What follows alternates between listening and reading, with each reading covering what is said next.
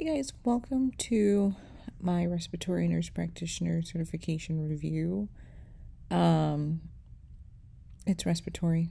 These are the top things that we have to know. Things that you really want to look out for is when you should refer and when you can treat within your scope. Let's get started. Overview, I'm going to be talking about asthma, COPD, pneumonia, and tuberculosis. Obviously, there's more, but this is what I'm focusing on. So, quick anatomy of the lungs. Right side of the lungs has 3 lobes, and left side of the lungs has 2 lobes. Gas exchange occurs there, and this is where oxygen and carbon dioxide exchange is done for the entire body. So this is quite an important organ right here. Let's jump right in and let's get started with asthma. Asthma is the narrowing of your airway, and that is due to inflammation. This can be caused by a lot of different triggers, such as allergies and environment, all sorts of different things. Medication can induce asthma. Pregnancy can induce asthma. Asthma affects the very young to the very old, so your patient can be a wide demographic. Signs and symptoms that you'll see in your asthma patient is that shortness of breath, wheezing, coughing, chest pain. You'll definitely see more flare-ups in the wintertime, during hay season. That's when asthma really peaks. And when children are in school as well. Great thing about asthma is that asthma is reversible. If you have a really good set regimen for patients and they are following that, they can really sometimes children outgrow their asthma, and it really works well when patients are following the regimen. So diagnosis of asthma is done through spirometry. That can be done in the office. I usually would just refer to pulmonology because all asthma patients should have a pulmonologist, and that's just something to just CYA as a provider. That is not your specialty. Asthma, you can deal with it in the office, but pulmonology, that is their specialty. That's all they do. So it's always good to have that expertise on that patient's team. So there's 4 different persistencies. There's 4 different variants of asthma. You've got your intermediate, your mild persistent, moderate persistent, and your severe. So intermediate, according to the GINA guidelines, your patient that is super mild, they can have that SABA. However, that new guideline is going to be your inhaled corticosteroid and your long-acting beta agonist. So your ICS and your LABA mix. And the game changer in that, I mean, that's been decades, but that's been a new standard. So your patients that are in the step-up method, step 2 and above is what you're going to be seeing the majority of the inhaled corticosteroid as well as the LABA mix. So let's get started. So for your intermediate patients, they're going to be getting the inhaled corticosteroid and the LABA mix PRN.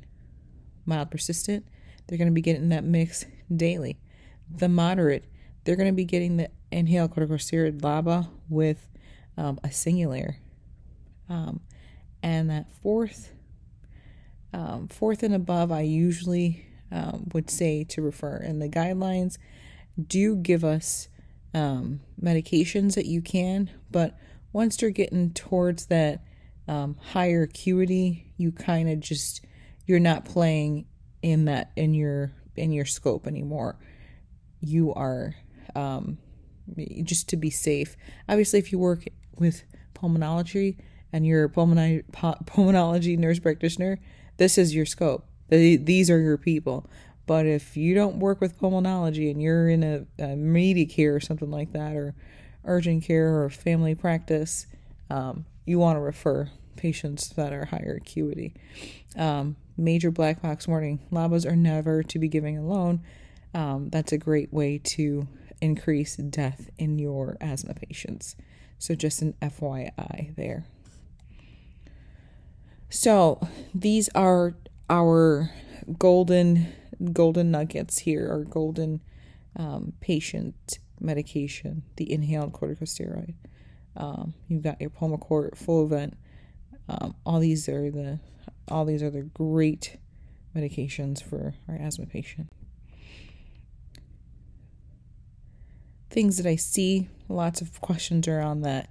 Bumethicide, Formoterol, the Symbicort combination. Those are where I see a lot of the questions gearing to, because the guidelines are showing them as well. So that is a good medication to know. Inhaled corticosteroids and LABA. Probably want to look at the endings of them. The Zol. Let's get a green here. Zol. And then Terol for your LABA. Let's see. Highlight here the Zol and Terol.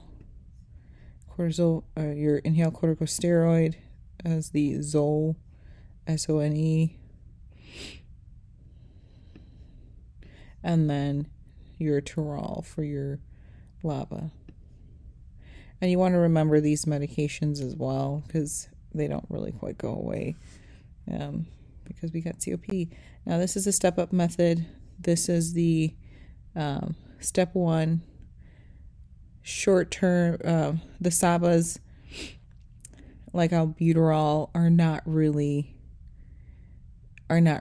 being prescribed like that. Obviously, we're still going to see it, but the golden standard, the golden child, is your inhaled corticosteroid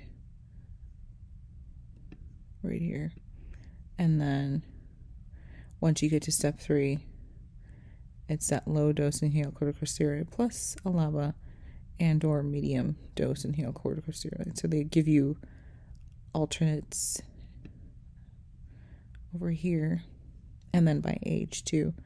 But we're not 100% getting rid of it, but it's 99% across the board inhaled corticosteroid. Let's talk about COPD. COPD is chronic bronchitis and emphysema, and unlike asthma, COPD is a permanent structural change of your lungs. The alveoli have actually lost that ability to do gas exchange effectively, causing signs and symptoms such as barrel chest, hyperresonance, dyspnea, clubbing, chronic cough. Those are all things that we can see in our chronic bronchitis and emphysema patients. The cause of this is usually due to lifestyle. 9% of the cases, 90% of the cases, or 9 out of 10 of the cases is related to smoking and sometimes working in high fume areas, like your firefighters and people that work in chemical plants and high exposure to dust and stuff like that. These are also patients that have asthma that also can have genetic components. So there's a lot of different things that come into effect with chronic bronchitis and emphysema, but 9 times out of 10, it's our long-term smokers as well. Diagnosis for COPD is going to be our spirometry as well. So spirometry and that FEV1, VC ratio diagnostic for COPD is going to be 70% or 0.70. So there's 4 groups of asthma. There's 4 groups of COPD, and COPD is not necessarily a step-up method. However, Group D patients are the higher acuity patients. Group 1, 9 times out of 10, Category 1 patients have a CAT score of less than 10. Less than or greater, or less than 10, yes. So what you want to schedule these patients on or place these patients on is the SABA. So that's going to be your albuterol or your LABA. And this is one of the very few times, this is the only time disease process in which you can schedule a LABA alone. So COPD, you can give a patient a LABA, long-acting beta agonist, by itself. So Group A, you're going to be scheduling them or giving them a albuterol. Group B, their CAT score is usually greater than 10, but they have not been hospitalized within the year. So A and B have not been hospitalized. And you're going to be giving them usually a LABA, but you can give them a LAMA. So, you're the salmeterol. Group C, they have been hospitalized within the year, so you're going to give them a LABA. And then Group D is a patient that has been hospitalized and their CAT score is greater than 10, and you can do the LABA, LAMA combo plus inhaled corticosteroids, but 9 times out of 10, you're going to be referring those patients. Might be fresh out of the hospital or coming back from the hospital. They're a bit higher, they're a little bit sicker. So you just want to keep that in mind. So I have here the most prescribed medication in each group, and for Group D, obviously refer.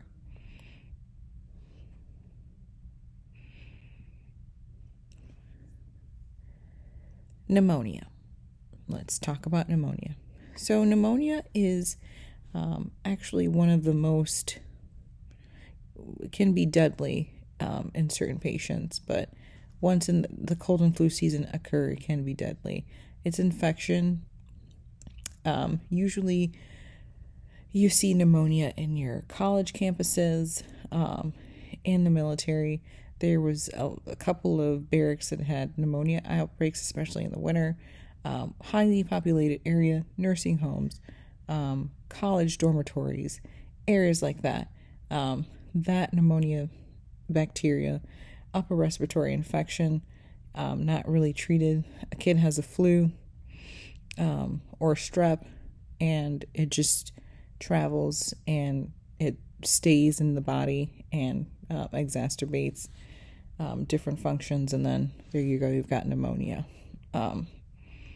Obviously, it can get more complicated than that, especially when you get older, but pneumonia can be very detrimental, especially in the older population and the immunocompromised.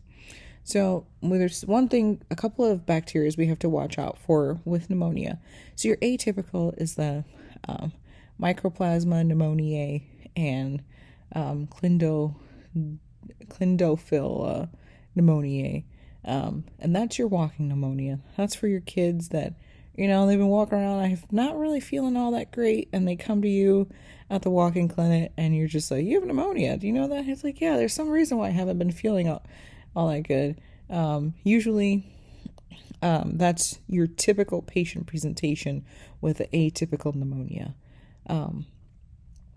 For your community-acquired pneumonia, those are either the very young or the very old. Kid comes in, he had strep throat last week or 2 weeks ago, and he's not really looking good. He's not getting better. The strep cleared out, but he's still feeling bad. You want to, do that chest x-ray, make sure the kid doesn't have a pneumonia, or kid has a flu, or your older patient has a flu, and he can't really quite kick that off, and he's got COPD and asthma, and you do a chest x-ray, he can't really kick that flu, and you see some consolidation in his lungs. That's when you want to go ahead and admit that patient, especially if they're older than that 65 mark, because the pneumonia can kill, especially in our older population. Signs and symptoms is going to have chest pain, cough, fatigue, crackles, increase tactile femoritis, so it's like your 99 or E. And you're going to see consolidation on that x-ray right there. Pneumonia usually occurs in the bases of the lungs versus other respiratory or lung infections. So there's viral versus bacteria. Bacteria is most common with strep pneumoniae. Just heads up right there. So how are you going to treat this? So there's 2 ways that you can go about this. It's for your patients that are healthy. Your healthy patient that, has been walking around doing fine, you're going to prescribe them doxy, macrolide, or amoxicillin, penicillin. For your not healthy patients, your 65-year-old or a 50-year-old with asthma and COPD, you're going to want to give them that fluoroquinolone, respiratory fluoroquinolone, such as your Levaquin, or give them a macrolide with augmentin combination. Good way to remember that is MAD lung MA. So I've got that all down there for you guys. So if you guys want to ask any more question about that, let me know. But pneumonia is pretty straightforward.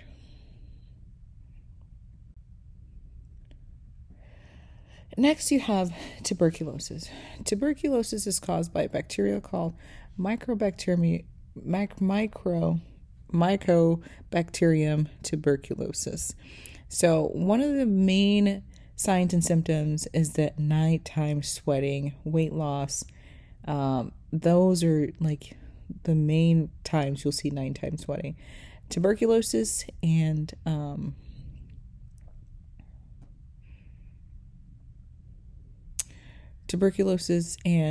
menopause is when you're going to see that nighttime sweating, lots of sweating, or HIV. Those are your 3 differentials for that. But with TB, you're going to see fever. You're going to want to do an x-ray. And when you do the x-ray, you're going to have that upper lobe. You're going to have the upper lobe infiltrates in the upper lobe. And for patients that are immunocompromised, when you're doing the skin test, they're going to be at a 5. For immigrants, they're going to be at a 10. And for the immigrants and healthcare providers are going to be at a 10. General public is going to be at 15. If you have someone that you are living with that has TB, then that's going to be at a 10. Diagnosis, you can diagnose through sputum culture, and rifampin is going to be your medication of choice. It's actually 3 different types of medication, and it's going to be a very long haul for patients that contract tuberculosis. So 6 to 12 months a lot of times. You can also do prophylactic tuberculosis for patients that are working in high acuity areas, such as the hospital, or, areas such as prisons that are exposed to lots of patients with tuberculosis.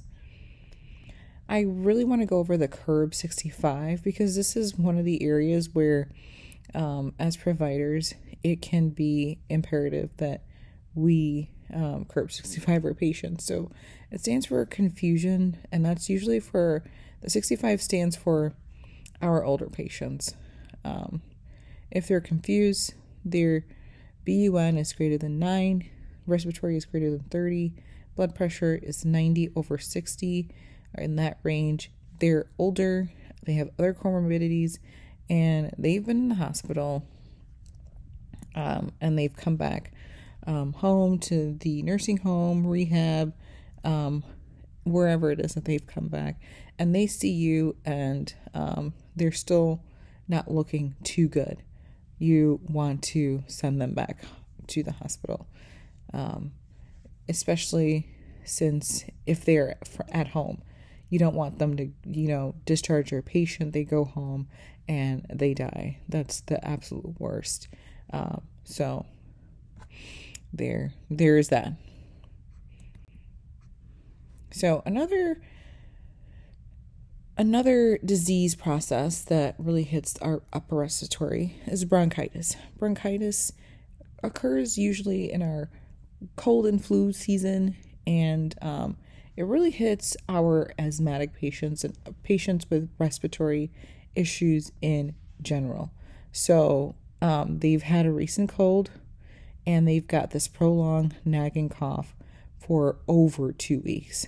We're not going to prescribe them antibiotics for bronchitis, but we will give them those NSAIDs, Tylenol, albuterol, and antitussives just to help them open up their alveoli and get them that extra help in the lungs so that they can have adequate gas exchange.